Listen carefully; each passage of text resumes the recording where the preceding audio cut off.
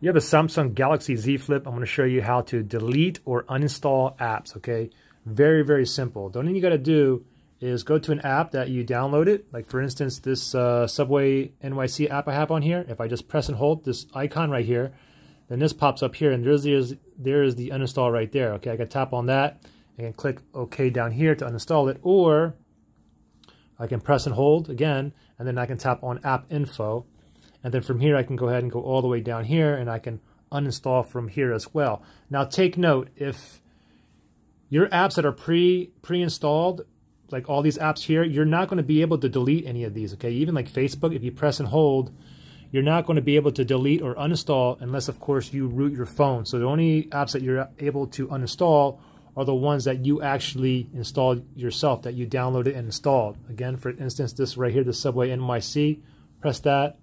Click on uninstall. Let me go ahead and tap on that, and that's going to totally get rid of it from my phone. So pretty simple.